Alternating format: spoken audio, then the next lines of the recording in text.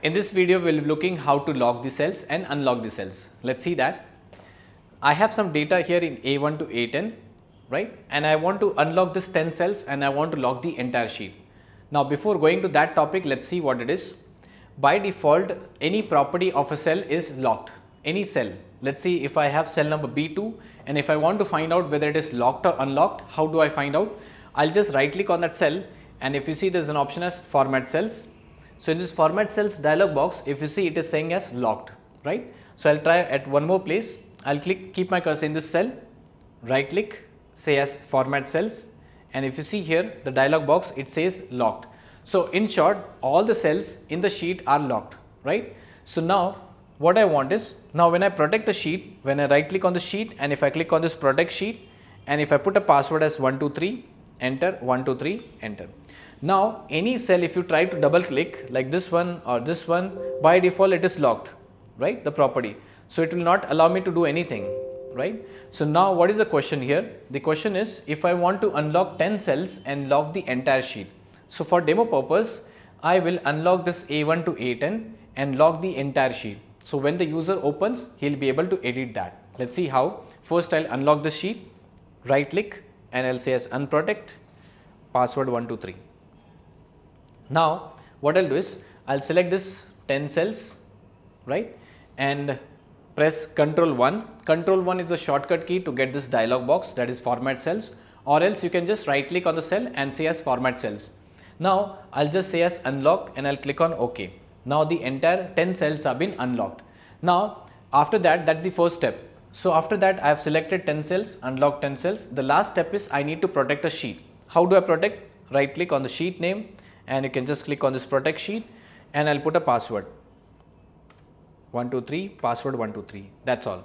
Now if you click on this sheet, like say if I double click on this, I'll get an error message. If I double click on this D1, I'll get error message. If I double click here, error message. But what if I double click here, I'll be able to edit. So like this, I can just type here anything.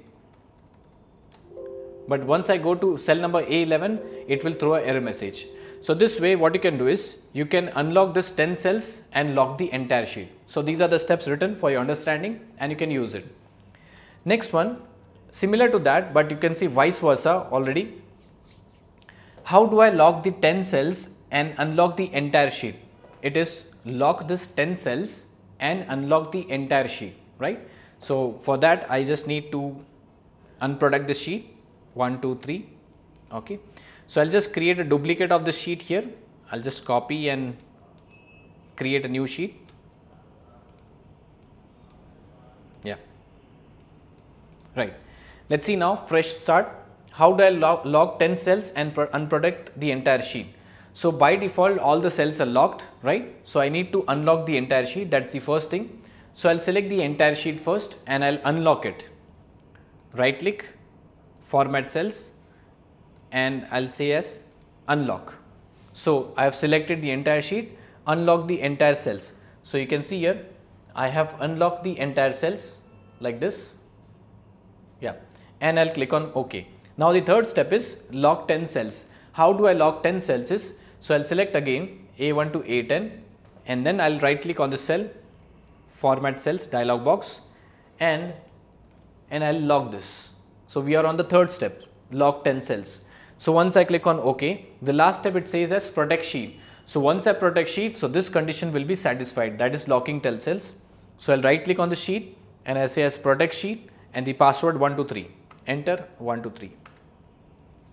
Now if I double click on this cell, I'll not be able to do. If I double click outside, I'm able to type anything. So you understand how I did it. If I double click here, it throws in, yeah, I'm able to type here. But if I double click here, it is not allowing me.